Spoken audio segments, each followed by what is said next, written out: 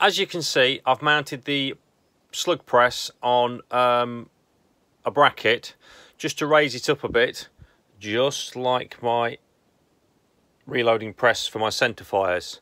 Just makes it far easier if you're standing up to do it. Have to admit, very easy to use. On top we have our gauge for altering the size of your slug.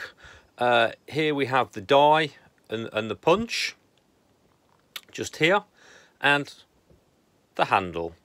Very simple, very straightforward. So what I've done is we have taken a Lee casting mould and we've milled it down, made it a lot smaller, taken off the top. It was a 55 grain, 224 I believe, and we've dropped it down to a 28-29 grain billet to put into the machine, and it's extremely easy. All we do is we take one of the little billets, drop it into the die, push down, acts like an extruder, pops up,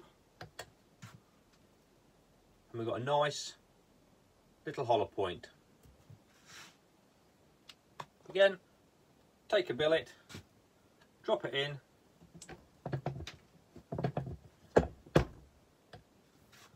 and out it comes.